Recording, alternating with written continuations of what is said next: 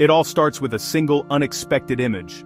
Imagine an amateur astronomer, much like the legendary Gennady Borisov who discovered the first confirmed interstellar comet from his backyard Margot Observatory, peering at the sky from the clear darkness of Chile's Atacama desert. The date is October 20th, 2025. Her equipment, a 150mm refractor, is pointed at the coordinates for a newly tracked interstellar object, 3I Atlas. What comes back from her cooled CMOS camera after a 60-second exposure isn't a textbook comet. The raw data, captured under pristine, verifiable conditions with atmospheric seeing logged at an exceptional 0.7 arcseconds, shows something impossible. This isn't a blurry social media rumor, it's a hard data point from a credible observer.